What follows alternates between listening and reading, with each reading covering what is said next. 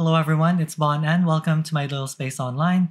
Today I'm here to give you my thoughts about the LomoApparat, the latest addition to Lomography's lineup of novelty analog film cameras.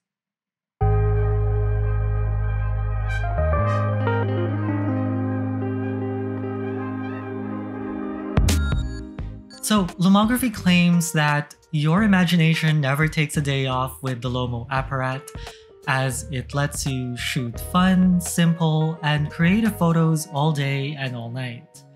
And I have to say, I agree. It's easy to use and has a unique, playful design that's sure to stand out at any party.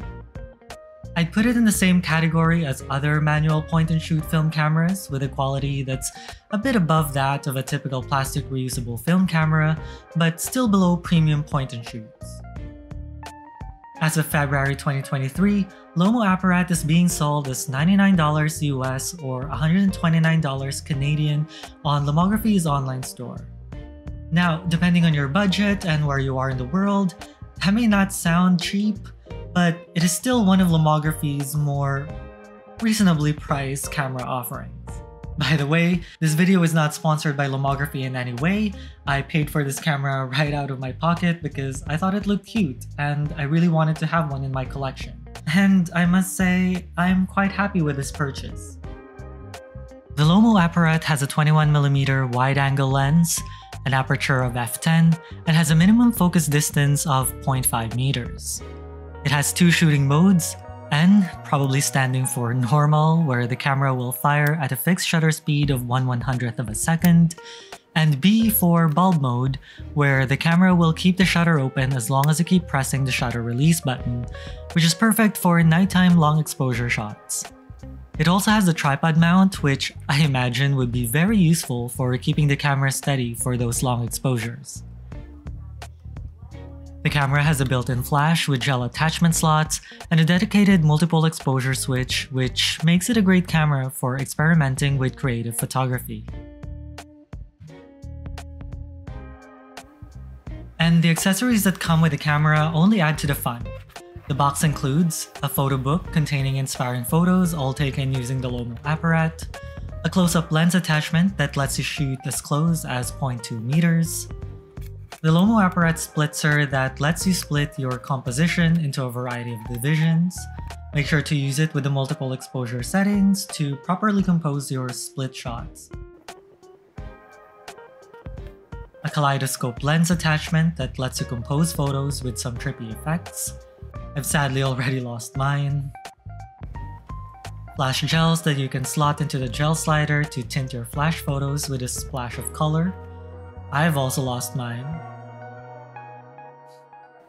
A lens cover.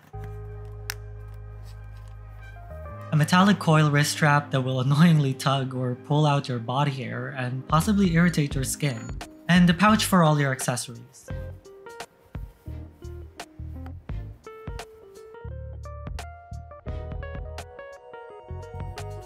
To load the camera with film, here I'm using Lomo 800.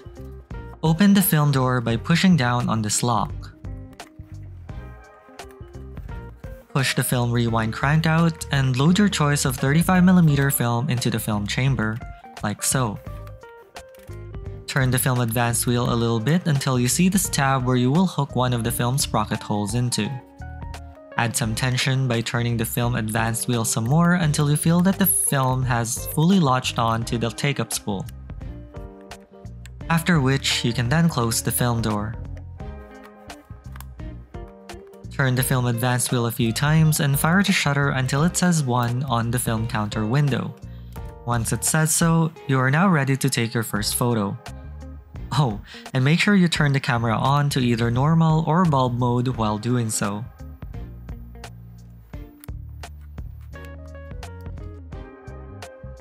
To take a photo, simply turn the camera on to either normal or bulb mode. Turn the film advance wheel until it stops, then compose and take your shot by pressing on the shutter release button. To use the flash, load one AA battery into the battery chamber underneath the camera. You can use the camera without any batteries, by the way. It's only needed to power the flash. The flash will load as soon as you turn the camera on, and once the flash indicator light turns green, the flash will be ready to fire on your next shot. If you don't want to use the flash, simply press on the indicator light again to turn the flash off.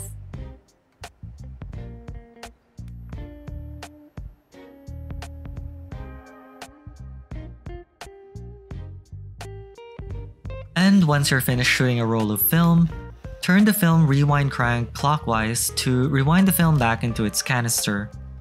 Once you don't get any more resistance from the film, and you can hear this as well, you can then safely take the film out of the camera for processing. Oh, only open the film door once the film has been fully rewound to avoid exposing it to light. Unless you want light leaks, of course, but do it fast. Now, let's talk about the pros and cons of the LomoApparat. It's lightweight, portable, and sturdier than the typical plastic reusable film cameras. The wide-angle lens allows you to capture more of your surroundings, which is great for when you're indoors without much room to move around. The camera has built-in creative functionalities that make it great for experimental photography. And one of the best times to experiment with photos is, of course, during parties. So I took this camera to a few parties this past holiday season. I first brought it to Choose Film's ICO launch party, where they launched their very own reusable plastic film camera called the ICO. I got acquainted with the Choose Film founders through the Toronto Analog Friends group on Instagram, and a lot of us came out to support them that night. I used a roll of Lomography color -800 to capture our shenanigans throughout the night. There's another member of the Toronto Analog Friends group, Andrew, who also brought his LomoApparat and took amazing creative shots with it. Be sure to head over to his Instagram at instagram.com/weekenderer, link in the description down below, if you want to see some other photos taken by a different person with the LomoApparat. I also brought the LomoApparat to my friend David's birthday party and a New Year's Eve party that we held at his place. Both times I used a roll of Reflex Lab 800T or the cheaper alternative to Cinestill 800T. As you can see from this sample image taken at Choose Film's ICO lunch party, the LomoApparat has a unique character that makes it perfect for capturing the fun and excitement of parties. Using the kaleidoscope lens attachment, you can add some trippy effects to your party photos and make them even more memorable. With the built-in flash and gel attachment slider, you can add some splash of color to your flash photos and make them more interesting. And with a dedicated multiple exposure switch, you can get creative with your compositions and experiment with different multiple exposure techniques.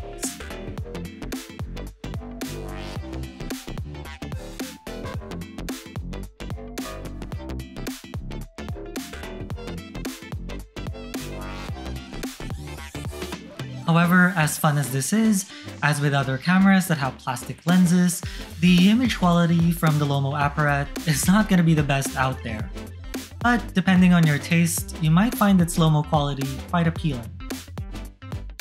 I mean, it's decently sharp in the middle, but it does have some noticeable distortion and vignetting on the corners. Honestly speaking though, it's good enough for me for what it is.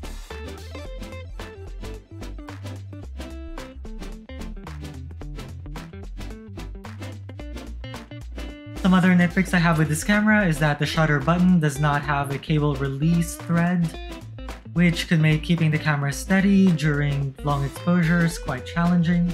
Attaching or detaching your accessories can be a bit loud, and sometimes it sounds like you're gonna break the camera.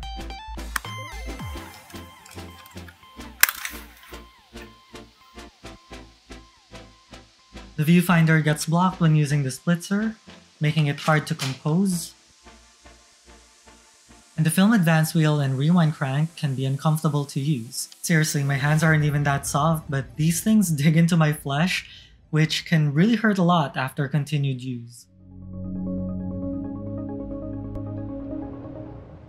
Despite its drawbacks, I had a blast using the LomoApparat. It pushed me to get out of my comfort zones and go wild with unconventional yet still creative compositions that I don't normally take. Now, do you need this camera to be able to do the things that I did with it? No, not really. You can probably do them with the camera that you already have. However, the features and accessories of the LomoApparat really make it easy for one to be more experimental, and that is something that I admire about its design.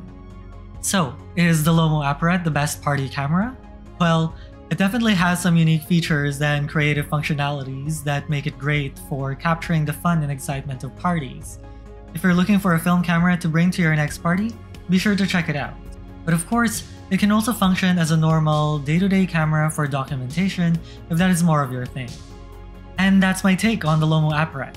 I hope this review was helpful. If you liked it, please go ahead and give it a thumbs up and subscribe for more if you haven't yet. And I hope to see you all again in the next one. Cheers.